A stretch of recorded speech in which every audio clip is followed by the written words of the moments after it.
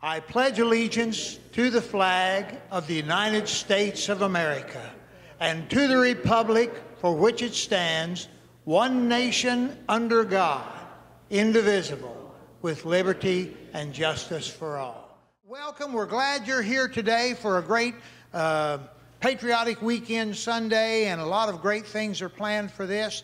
And just enjoy and be proud to be a Christian and proud to be an American.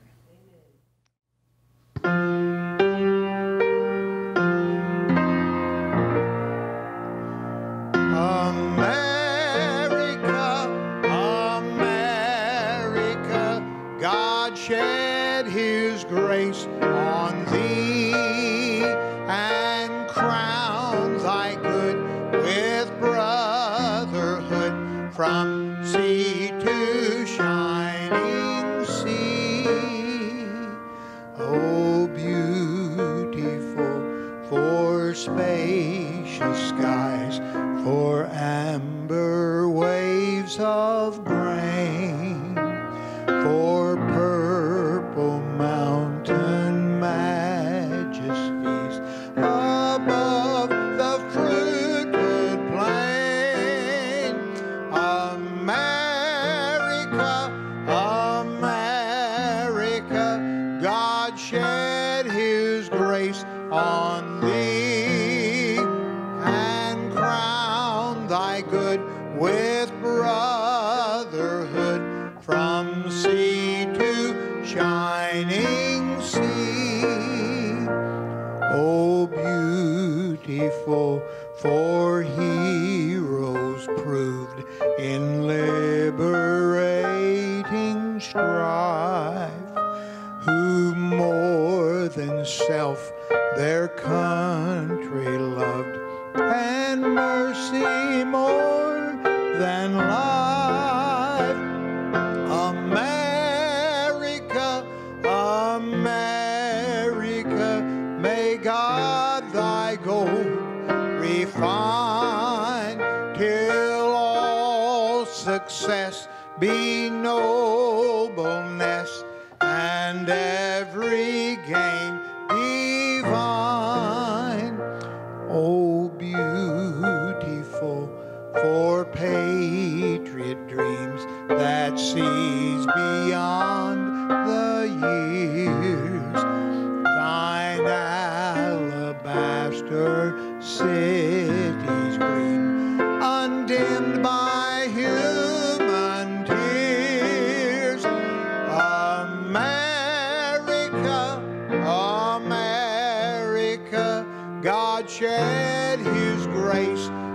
thee and crown thy good with brotherhood from sea to shining sea. Amen.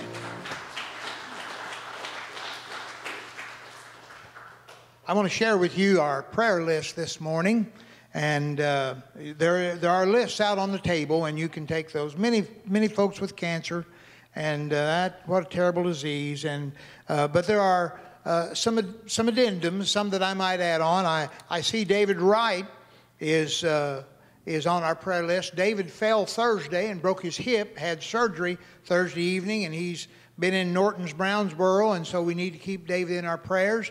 And then also, I know Shirley Trader's grandson, Zechariah, is traveling overseas. He's with a group of teenagers, and they're in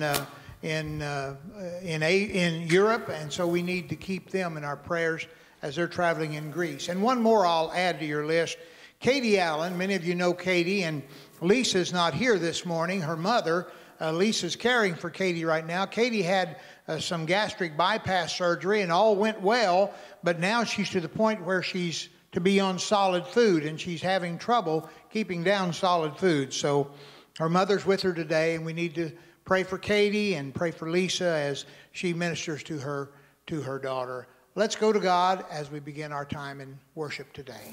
Thank you, Father, for blessing us, for bringing us together to worship you. We lift up to you these on our prayer list and all our prayer needs. Remember us, Father, and bless us. Bless this service this day in honor to our country, but especially, Father, in honor to you. Bless us now in Jesus' name. Amen. It's time for the church to pray for America. An old-time preacher once said, "Pray, has it really come to that?" Well, friends, it has come to that. We live in a day this nation's founders could not have imagined, a day when principles like faith in a holy God and the conviction that His Word should guide our lives are under attack, not from without, but from within. In the name of liberty, it seems we tolerate everything except the truth. Let's pray together. Let's pray for our nation. Father in heaven, you've blessed us with a freedom that much of the world does not know. You've given us your church. And Father, we have traditionally been a Christian nation. But Father, these are difficult times. And so we lift up to you, Father, our land. Father, from coast to coast, north to south, we just ask, Father, that you would bless this nation of ours. Bless each of us that we would be yours, that we would stand up and not be ashamed of the freedoms we have in America, not ashamed of the nation in which we're a part of. Father, bless America. Bless that we might see the church go stronger and stronger, not just in this nation, but throughout the world. But may the United States of America be a shining light, a beacon to the world as we stand forth for truth and justice and honesty and spirituality through Jesus our Lord, in whose name we pray. Amen. A couple of scriptures and then some thoughts on this. In Luke's Gospel, verses 19 and 20, Luke tells us about the Last Supper. He says, "And Jesus took bread, and when he had given thanks, he broke it and gave it to his disciples, saying, 'This is my body, which is given for you. This do in remembrance of me.' And likewise the cup, after they had eaten, saying, 'This cup that is poured out for you is the new covenant in my blood.'" July the 4th, well, July the 4th weekend. It's a time to remember. And communion is a time to remember as well. It's a time to remember what Jesus did for us on the cross. The bread and the juice are tangible, physical reminders of Christ's love for us. Every time we eat and drink this together, it's a reminder of the sacrifice of Christ. Just as we depend on food and drink to survive physically, we can only live spiritually through Jesus Christ because of his sacrifice on the cross. In the dictionary, it describes communion as a close relationship with someone in which feelings and thoughts are exchanged. Communion is a relationship that is close and special. This is a silly question, but do you love God? Do you love God in such a manner that you magnify him? Do you long to be in his presence? Do you thirst to hear from him and value the time that you give to God? Sometimes it seems that we're so busy doing things that we consider to be of value for our lives. But how much more important in value do we put on our relationship with Christ? You can determine it by measuring how much you love him, and how much of Christ is on your mind and in your daily walk. You can measure it by how often you spend reading his word, praying to him, listening to him. And by your being here this morning to participate in this service, great patriotic weekend, and this Lord's Supper, it's an opportunity to show that you love Jesus. I'm going to pray, and then we'll partake together of the bread and the juice. Thank you, Father, for salvation that comes through the shed blood of Jesus, and for his willingness to go to Calvary for us. Forgive us, Father, when we don't take time for you and your word and your Son. But, Father, may we be brought closer to you, to him, to the Holy Spirit that indwells us today as we partake of this Lord's Supper together. Bless us in Jesus' name. Amen. Let's partake of the bread and the juice.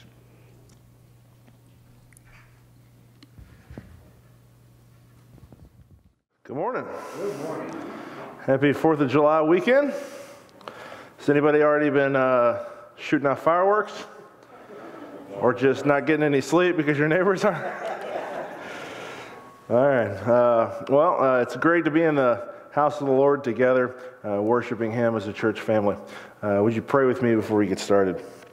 God, thank you so much for today and for this weekend where we celebrate this nation that you have blessed us with. And we just thank you so much for the freedoms that our country offers us, and to be able to worship you freely, and to not worry about the persecution that many Christians experience around the world. God, we just praise your name for the ability that we have to worship you freely. We praise your name for all the good things that you give us in life. We praise your name for the greatest gift that you have given us, salvation through your Son. It's in your name I pray. Amen.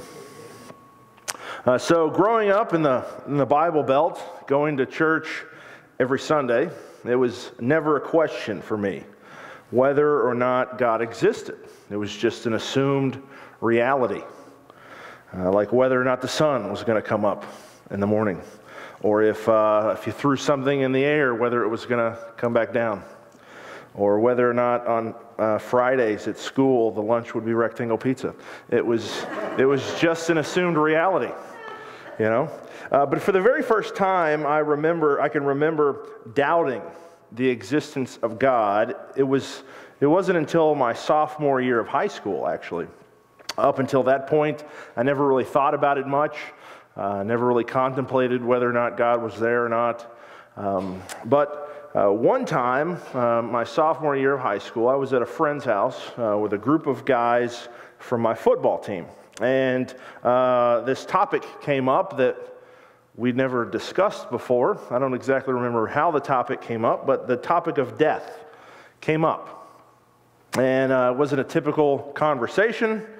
It was an unusual topic, especially for a bunch of high school guys. But we started talking about it.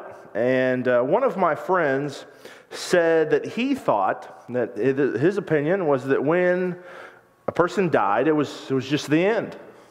That it was just nothingness, that you just ceased to exist. There wasn't an afterlife. There was no heaven or hell. It was just the end. And I was kind of taken aback by this because I hadn't really ever contemplated it before. And I asked him the question, well, don't you believe in God? And his response was just, no. Why would I? I mean, I've never seen him. He's never talked to me. And you think I'm just supposed to believe that something you can't see, something who doesn't talk to you, exists. But if I simply believe he exists, I'll live with him forever after I die. And then he said, that seems silly to me. And I thought, as a sophomore in high school, well, when you put it that way, it doesn't sound too believable. I thought very highly of my friend. We were pretty good friends up until that point. We were still friends after that, but up until then, I thought highly of him. He was very smart. He was a very smart kid in school. He was very nice. He wasn't the type of kid that got in trouble a lot. He wasn't the type of kid who got into bad things on the weekends. He was a very good kid. He was very smart. And so because of what I thought of him, I considered what he had to say. Maybe he's right. The question whether or not I had been lied to my entire life filled my mind. My parents growing up always told me that God exists. They took me to church where they told me about God. They all told me to read the Bible, which talks about God. But did he even exist at all? That question sent me on a decade-long journey to find the answer. Does God exist? And even if he does, can we really know anything about him? Does it matter whether he exists? Is the God that I believe in the actual God? Or is the God the Muslims believe in really God? Or the Mormons? Or is God just a spiritual essence that flows through the universe like the Hindus and the Buddhists believe? Has God really spoken to us? Or is the Bible just made up fairy tales? Did God really send his Son into this world to die for our sins? All of the questions that I had just taken for granted, I tried to answer them and to find out the truth. And what I found gave me reason to believe what I had just assumed to be true.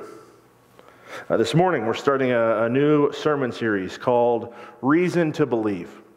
This is a play on words. Hopefully, this series will give you a reason to believe. But I also hope that reason will lead you to believe.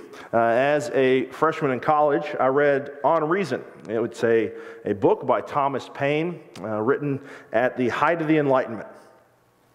Thomas Paine was a deist.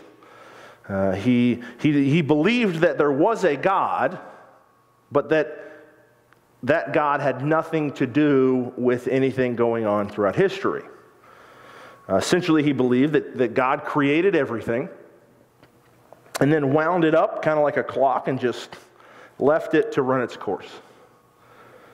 Thomas Paine had a very low view of Scripture, and he largely believed the Bible to be made up superstitious fairy tales. He did not believe in the resurrection or that Jesus was God. He believed that truth could not be found in the Bible, but in reason.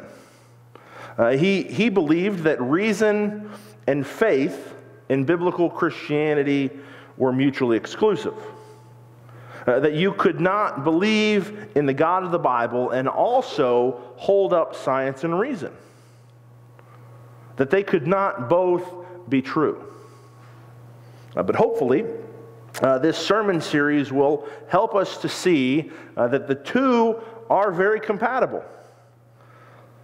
Reason and faith. Almost 250 years after Thomas Paine wrote his treatise on reason, science has come a long way. And if a scientist is honest, he will tell you that every new scientific discovery actually leads us closer to God, not farther away. Faith in the Bible and in Jesus and the resurrection is very reasonable. In the next 2 weeks, we'll talk about whether or not the resurrection was a real historical event or if it was just a made-up superhero origin story. We'll talk about whether or not we can trust the Bible. Is it actually God's Word, or is it just a bunch of hooey? But today, we're going to talk about the existence of God. I want to give you 3 philosophical arguments that offer a reasonable case for the existence of God. My own personal journey to find the truth about whether or not God exists led me to these 3 arguments. When they are coupled together, I believe they offer incontrovertible proof for God's existence. They convinced me, and hopefully they will convince you as well. The first argument is called the ontological argument, and it was first put forth by a guy named Anselm of Canterbury in the 11th century AD. This is a purely logical argument, and it's based on the law of non-contradiction. The law of non-contradiction states that 2 opposite things cannot both be true. For instance, you cannot claim that a circle is a square. They both cannot be true. It's contradictory. You can't claim that a cat is a dog. It's contradictory. Right? You cannot claim that the Kentucky Wildcats are good at football, right? It's contradictory. Kidding. Anyway, Anselm's argument went like this. God is the greatest being that can possibly be conceived.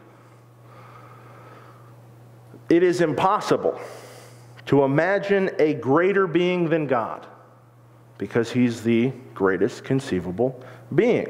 If there was a greater conceivable being, if you could imagine a being greater than God, then that being would be God. And so whatever is the greatest conceivable being is God, and God is the greatest conceivable being. We can conceive of God in many forms. It's possible to conceive of God existing as an imaginary. That God does not really exist in reality. We can imagine that to be true, that to be the case. We can imagine that God is just a myth or a fairy tale. It's also possible to conceive of God as existing in reality, that he is an actual being that exists. Since a being that exists in reality is greater than a being that is only imaginary, then God must necessarily exist in reality, because he is the greatest conceivable being. So the statement that God does not exist actually violates the law of non-contradiction, because God is the greatest conceivable being, and therefore he must necessarily exist, since it's greater to imagine that he exists than he doesn't. Hopefully you're tracking with me. Hopefully I'm making sense. The greatest conceivable being cannot not exist, because it's greater for him to exist than to not exist, if that makes sense. Therefore, God does indeed exist. Boom, solved right there. Actually, this argument definitively proves that God exists, because whatever is the greatest being that exists is God. Basically, this argument comes down to the idea that whatever is the greatest entity that exists, that, whatever that is is God, because it is the greatest entity that exists. People know this intuitively, but they do not want to acknowledge the existence of the biblical God. But instead, they want to rely solely on what they can perceive materially, what they can see around them, what they know for sure. Just like my friend in high school, he only wanted to rely on what he could see with his eyes, what he could hear with his ears. And so people look at our world, and they see that human beings are the greatest beings in the world. They're at the top of the food chain. And they come to the conclusion that since humans are the greatest beings that we can see that exists, they believe themselves to be God. And they act like it. They set their own rules. They live the way they want to live. They are a God unto themselves. They live in the same way that the ancient Israelites did during the period of the Judges. Judges 17, it says this, "In those days there was no king in Israel. Everyone did what was right in their own eyes." There was nobody that they perceived to be the greatest who was giving them laws to live by, and so they came up with their own personal law to live by, and they lived by that. And they also did not acknowledge God as a greater being than themselves, and they did not follow His law. They lived however they wanted because they were gods unto themselves. And that is how people in general live today, as if they are the greatest beings that exist. However, if there was a being that is greater than man, that being would be God, and man would not be. There are Eastern religions who believe that there is a great cosmic force that flows through the universe. They believe this cosmic force to have some sort of sentience, some sort of intelligence. Hindus, for instance, believe that this being to be the driving force behind the idea of karma.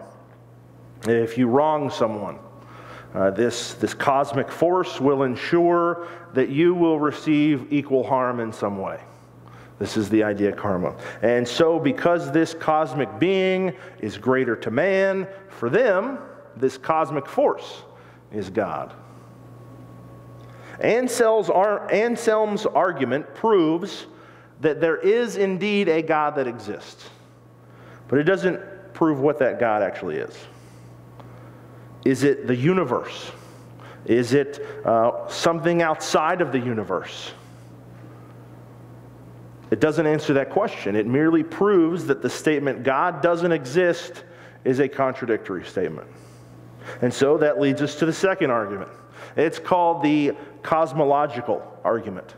This is the age-old question, which came first, the chicken or the egg? Every effect has a cause. The egg comes from the chicken, but that chicken came from an egg, and that egg came from another chicken, and so on and so forth, back for all eternity. Except, the philosopher Plato suggested that there had to be a first cause, one that itself had no cause. There had to be a beginning, an uncaused cause.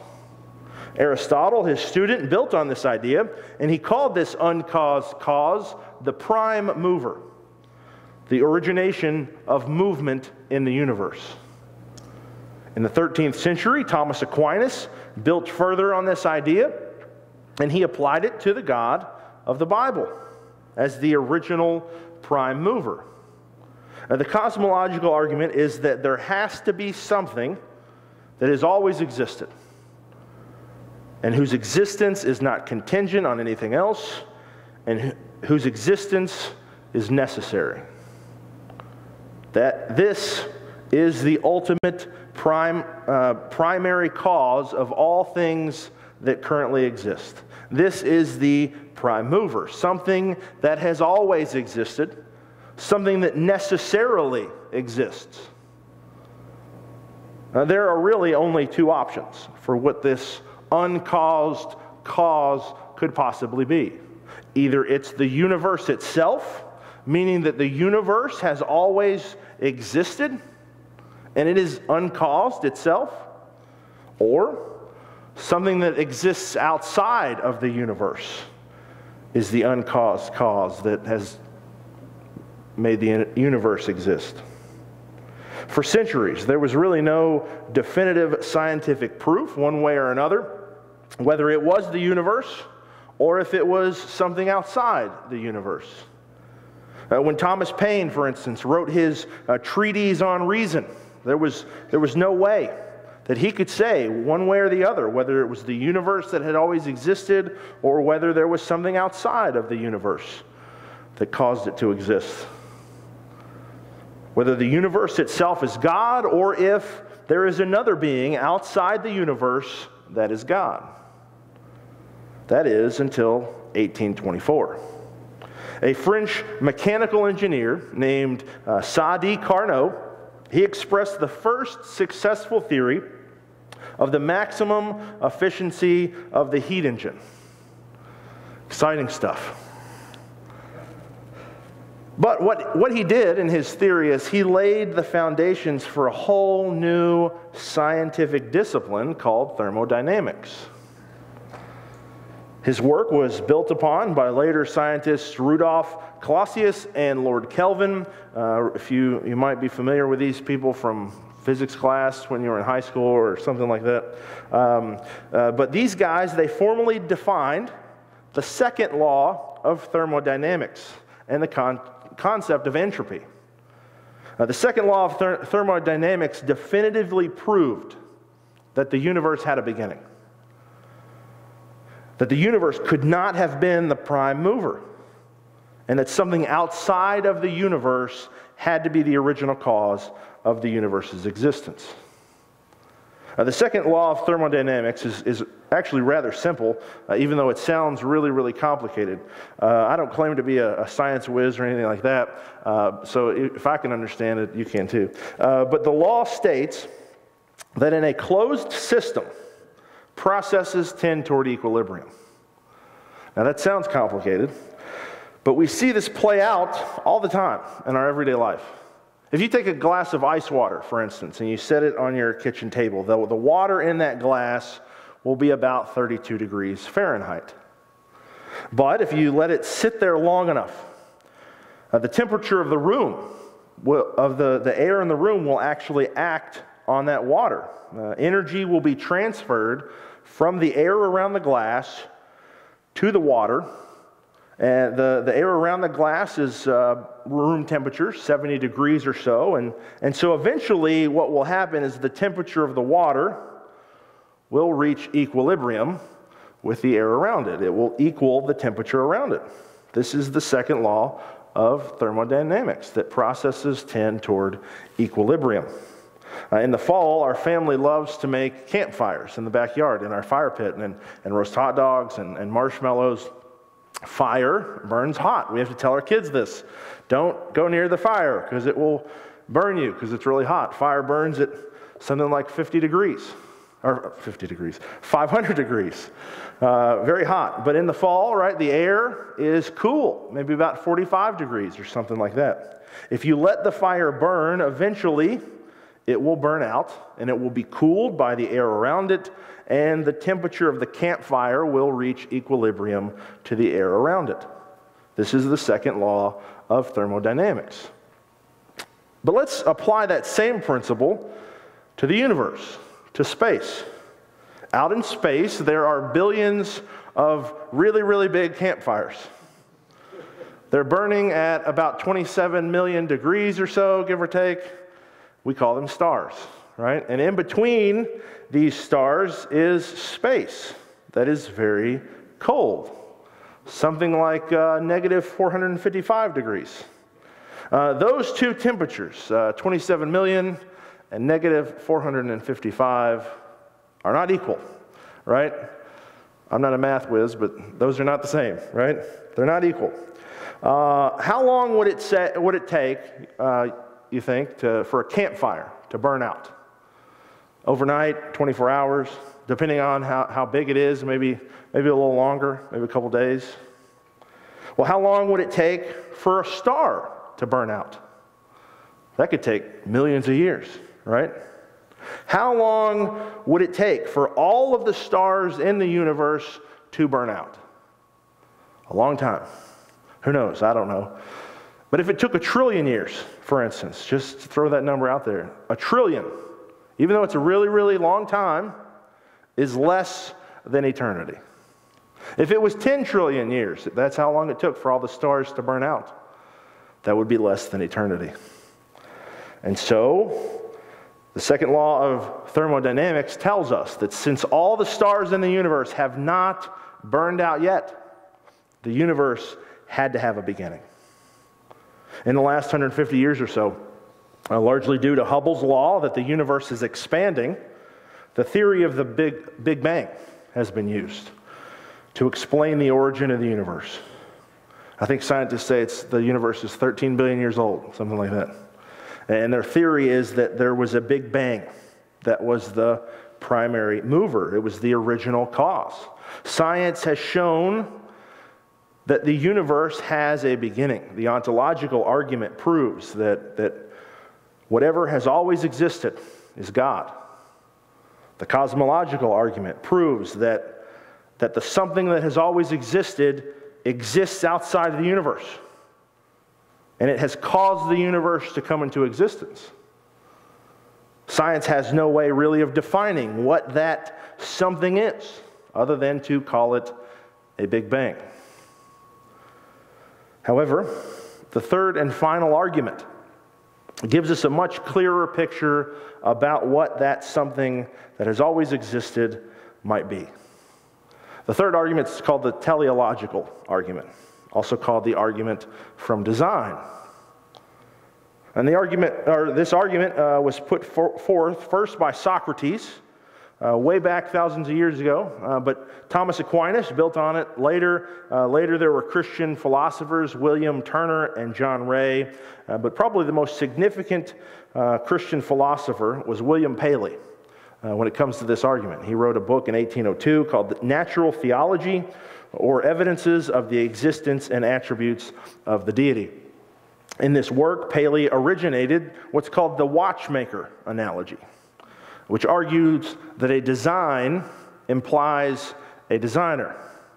The argument goes like this. We can observe that beings in nature have certain qualities that appear to exist for a specific purpose. For example, insects have wings. Probably got some flies coming in your house. They're flying around because they have wings. Wings have a specific purpose for the insect to fly. The human beings have hands. These hands have specific purposes. They have a specific purpose.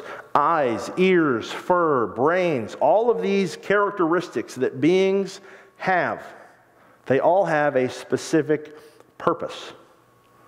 And if something has a purpose, necessarily it had to be designed. Something that occurs randomly does not have a purpose. If I were to take a handful of nails and just throw them around the room, it would be silly for someone to come in the room and ask the question, why is this nail sticking into this particular wall? Why is it in this particular wall? Well, it just landed there randomly because I just tossed it out randomly for no reason whatsoever. Likewise, if you walked into a room and you noticed a nail that was sticking into a wall and there was a picture hanging from that nail, you wouldn't think, wow, someone must have randomly thrown nails around this room and this one just happened to land here where this picture is hanging. That would be silly, wouldn't it? This was William Paley's watchmaker analogy. If you were walking through the forest and you just happened upon a watch, if you were to bend down and pick up that watch, you would not assume that the watch appeared there randomly. You would not assume that something as complex as a watch were to just randomly come into being and be able to perfectly tell time. No, you would assume that since it has the purpose of telling time, that there was a designer who designed it with that purpose in mind. If there are things in nature that have specific purposes, there must be a designer who designed them with those purposes in mind. Whatever is designed must have a designer. Some things in nature are designed because they have a specific purpose. Therefore, there must be a designer. And by necessity, that designer must be intelligent. It cannot be mystical or ethereal, some being that is just some cosmic force that just randomly, haphazardly does things. It must be intelligent. Moreover, there are many aspects of nature that are best explained by the existence of an intelligent designer. The complexity of the human eye, for instance. The unique properties of water as an enabler for life. The amazing survival equipment of many living things. Beetles, for instance, have an exoskeleton. Exoskeletons appear to exist for the specific purpose of protection of the beetle. If it has a purpose, it was designed with that purpose in mind. There are things that exist that are irreducibly complex. That means that they are so complex that if one part, even just one part, is missing, the entire thing will not function. The human eye has 40 individual subsystems that all work in conjunction to make the eye work properly. If just one of those subsystems were to be missing, the eye would not function. The retina alone has 137 million cells shaped like rods and cones. 130 million rods handle black and white vision, and the other 7 million cones allow us to see in color. If even that one subsystem is missing, the eye would not work. The fact that life exists on Earth is best explained by the existence of intelligent design. In 1913, Lawrence Joseph Henderson wrote a book called The Fitness of the Environment, where he advanced the notion that the earth is perfectly suited for life to exist. It has since been said that it would seem as though the universe were finely tuned to make life on earth possible. There are 26 constants in the universe that if they were off by just 1%, life on earth would not exist. For centuries, scientists postulated that planets revolved around other stars, just like planets revolve around our sun. But it wasn't until 1992 that the first confirmed exoplanet was discovered. In January of 2015, 23 years later, NASA announced the detection of the 1,000th exoplanet that they discovered. It took 23 years to detect 1,000 planets outside the solar system. But just this past March of 2022, NASA announced the discovery of their 5,000th exoplanet. 4,000 in 7 years. They keep discovering planets, and none have the habitability that Earth has.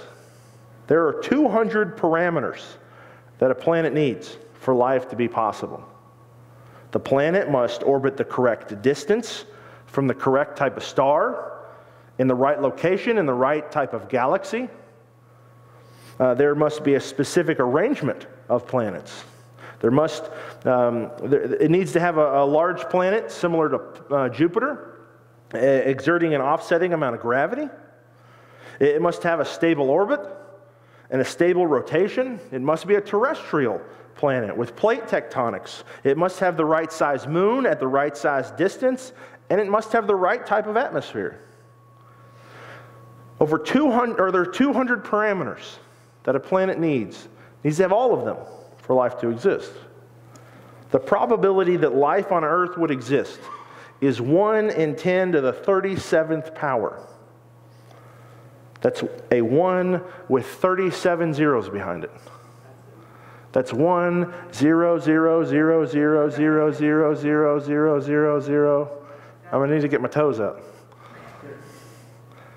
It is highly improbable that life would exist, and it is best explained through intelligent design, that there was a designer that designed it that way. There was an atheist evolutionary biologist. He was atheist. His name was Michael Denton. He wrote a book entitled Evolution, A Theory in Crisis, where he said, to common sense, it does appear absurd to propose that chance could have thrown together devices of such complexity and ingenuity that they appear to represent the very epitome of perfection. Thousands of years before all these philosophers came up with these arguments to provide evidence for the existence of God, the psalmist David wrote these words: "The heavens declare the glory of God, and the sky above proclaims his handiwork.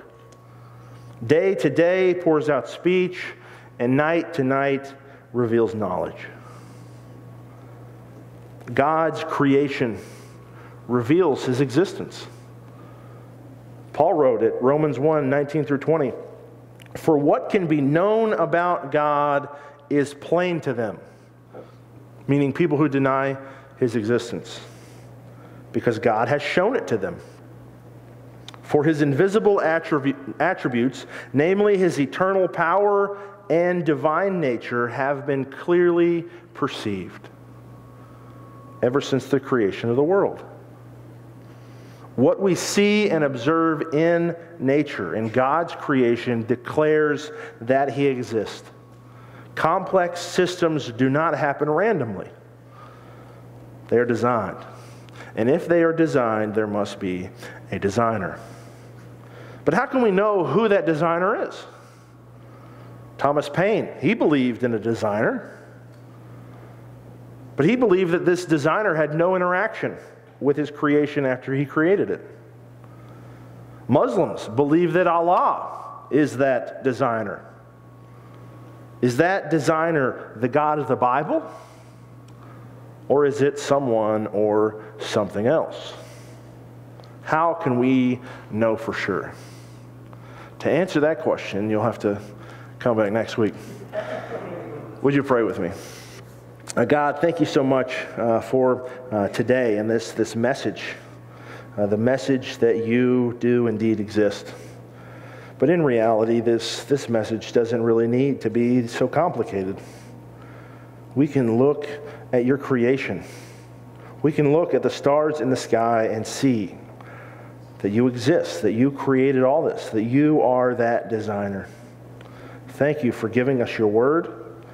Thank you for coming into this world as the man Jesus to help us to know for sure who you are. I pray that all of us would come back next week to learn more about how we can know who you are, because you've spoken to us. You've revealed yourself to us. And help us tell as many people as we can that there is a God and that they can know you. They can know how much you love them. They can know that you have given them a hope and a future. They can know that they can have salvation through your Son. It's in your name I pray. Amen.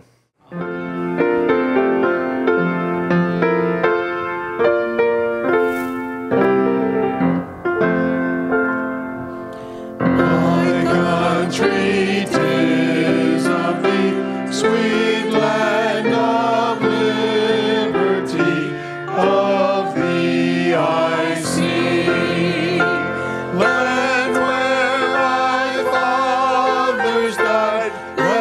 all God